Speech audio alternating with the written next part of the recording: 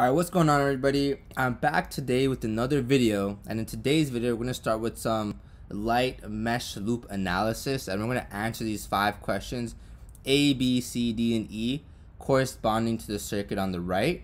Alright, so let's get right into it and see what we can do to solve these questions. So first we have number A, and it says apply KCL at node X to find I naught, right? So we have to figure out what current value I naught is at this node, right? We're going to use KCL at node X to figure that out. Let's see how we can do that, right? So if we write this node X over here, right, as node X, we know that the rule for KCL and any node in particular is that the current entering the node must equal the current leaving the node, right? So we know that the sum of the currents has to equal 0, and that is what we're going to use to help us solve for what I naught is, right? So let's just say entering, right? So let's do enter is positive and leave is negative, right? So let's say node X is here. We're gonna put enter, right? So we know that 2 amps actually is coming into the node, right? So we know it's entering node X, right? So it's going towards node X, right? So we know this is going to be entering, so plus 2 amps, right? We know that 1.5 amps, however, is leaving node X, right? So 1.5 amps is going downward, so it's not entering node X, but it's leaving node X. So we know that 1.5 is leaving 1.5 amps, and we also know that I naught is leaving node X to the right, right? Because if I naught was entering node X, it would actually be going counterclockwise, but because it's leaving, it's going clockwise, right? So I naught is going to the right side, so we know that. So now that we know that, we can put I naught over here, and I naught is our unknown value. So what equation can we make, right? So we have enter as positive and leave as negative. So therefore our equation is going to be, and if we know that the sum of currents is equal to 0, our equation is going to be 2 amps, right? So 2 amps is positive, it's a plus 2 amps because entering is positive, and we said leaving is negative. So 2 amps minus 1.5 amps because it's negative, right? So leaving is negative, so 1.5 is leaving, so we have minus 1.5 amps, and I naught is also leaving, so we have minus I naught. And then we know that the sum of these currents is going to be equal to 0, right? That was our rule. So if we bring I naught over to this side, and we change the side because a negative I naught flipped over to the other side is a positive I naught, so then we get 2 amps minus 1.5 amps is equal to I naught, right? A positive I naught, and this in turn becomes 0.5 amps is equal to I naught, right? So then that's our final answer for number 8. I naught is 0.5 amps, right? And you can see how we figured that out by isolating for I naught, as we brought this over and made I naught by itself, and then just solve 2 minus 1.5 to get 0.5 amps, right? So now let's go ahead and do number B. So now for number B, what we have to do is calculate VR2 and the power absorbed by R2, right? So we're basically focusing on this contraption right here. So they want us to find VR2, and we want to find out the power absorbed by this R2 resistor, which is 10 ohms, right? So how much power is absorbed by this 10 ohm resistor, right? So let's figure out how to do that. So we know that I naught is equal to 0.5 amps, right? So 0.5 amps is coming through this loop over here, right? And it's going to go into the VR2 node, the positive side over here, and the negative side over here. So it's entering the positive side.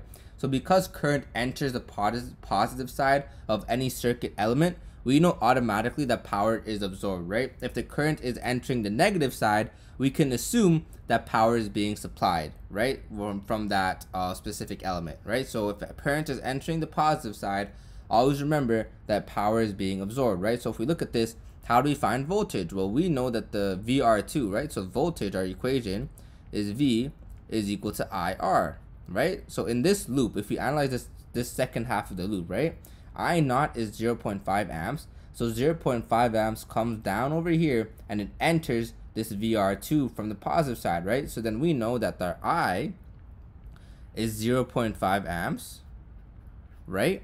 And then our resistor value is 10 ohms, right? So that's the 10 ohms that's over here to represent what the VR2 is. So 0.5 amps times 10 ohms ultimately results in 5 volts, right? So then we can assume that VR2 is equal to 5 volts, right? So now that we know that VR2 is equal to 5 volts, Now we can then calculate the power absorbed by R2. There's two ways to calculate this, right? So we can either do that the power is equal to V times I, right? So we can find the voltage across this 10 ohm resistor, which is 5 volts, and then multiply it by the current, which is 0.5 amps, which is entering that circuit element. Or we can do that power is equal to I squared times R, or we can do power is equal to V squared divided by R, right? So there's three different equations for power that we can use to solve for the same answer in this equation, right? So for this, to make things simple, we're just going to do power is equal to V times I, but on your own time, please make sure to check out the other two power equations and plug in the values, and I can assure you that you'll also get the same value. So there's multiple ways to reach the final destination of a solution, right? So for this specific example, to find the power absorbed by the R2 resistor, we can do that power is equal to the voltage of R2, which is 5 volts, right? Multiplied by the current, which is 0.5 amps, right? So then the power absorbed is essentially 2.5 watts absorbed, right? Because we have to remember the current is entering the positive side. It's coming from the positive side. So the current's going into the positive side, which means that power is being absorbed, right? So that's the answer to number B. The power absorbed by R2 is 2.5 watts, and then that is how we solved it. So now let's go ahead and solve number C. So now when we look at number C, we see that calculate the power of the 3-volt source and indicate if it is supplied or absorbed, right? So let's look through this logically. So we have I naught coming down here. So I naught's coming down here. The current is entering the positive side of the voltage source, right? So if we separate this, and we can use mesh loop analysis for this, so we can only consider the right side of this circuit and kind of close off this loop. So we know that the current is entering the positive side of the 3-volt source, right? And like I said before, if the current is entering the positive side, we can already assume that the power is going to be absorbed, right? If it enters the negative side, that means that power is going to be supplied, right? So automatically know that the 3-volt source is absorbing power, right? But now we have to figure out how much power is being absorbed. Well, we obviously know our simple power equation, because we know that power is equal to VI, right? And we know that the power of this 3 voltage source is, we know the voltage is going to be 3 volts. Well, what's the current? Well, the current is just our I naught, right? Because we're going to close off this loop and only look at the right side. So I naught is still equal to 0.5 amps. So we know that our current is going to be 0.5 amps. And essentially, this becomes 1.5 watts of power being absorbed by the 3-volt source, right? And that's how we kind of solve that easily. That's a simple question. So we have power, the simple equation, V times I. We know the voltage of the voltage source is 3 volts. The current entering the positive side, which means the power is absorbed. And the current that we use to multiply V times I is just I naught, which is the current in this second loop over here, right? So power is equal to V times I. And then that is how we answer part C. So let's go ahead straight and solve for part D. So now for part D, what we're going to do is apply KVL. And for KVL, we're just going to find the voltages. And we know that the sum of the voltages across a certain circuit must equal 0. That's how we know that a circuit works properly, right? So the sum of the voltages have to equal 0. So we know that they want us to determine the voltage VC across the 1.5 amp current source, right? So they want us to find out what VC is, right? And another easy way to do this is just to close off the left side of the circuit. So if we close off the left side of the circuit and only work on the right side, we kind of have a little box over here. And then essentially we can make our loop around this and find out what VC is equal to, right? And this is how we do that. So we're going to start off, right? And we're going to go in a clockwise position all the way around, and we're going to sum up all the voltages, right? So we know, let's go ahead, let's start. We're going to come over here, and we know that the first voltage that we encounter is VR2, right? And we know that's a positive, like the current is entering the positive side because we're going in a clockwise direction, right? So the current enters the positive side of VR2, and we know that VR2 is equal to 5 volts. So we're going to go ahead and write down 5 volts over here. Then the current continues to go, it exits the negative side, and it enters the positive side of the 3-volt voltage source, right? So we know the 3 volts is positive, so plus 3 volts, and we're going to add that to the voltage. So the voltage source over here is plus 3 volts, right? And now the current's going to leave the negative and enter the negative side of VC, right? So take in that this time is different because before it would enter the positive side, positive side, but now the current enters the negative side. And because it enters the negative side, then we do minus, and then we don't know what this is, so we're going to put minus VC, right? So that is what the right side mesh loop for the KVL looks like.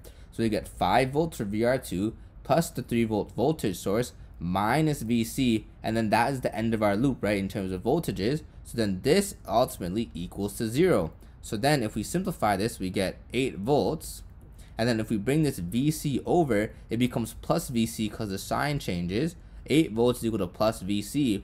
So essentially VC is just equal to 8 volts, right? And that's how we use it and isolate using our KVL equation to determine the voltage, right? So the voltage VC across the 1.5 amp current source is just 8 volts, and then that is how we did that using KVL in the right side loop. So now let's go ahead and do number E. So now when we do number E, what they want us to do is calculate the power of the 1.5 amp source and indicate if it is supplied or absorbed, right? So now what are we gonna do over here? So we know our simple power equation.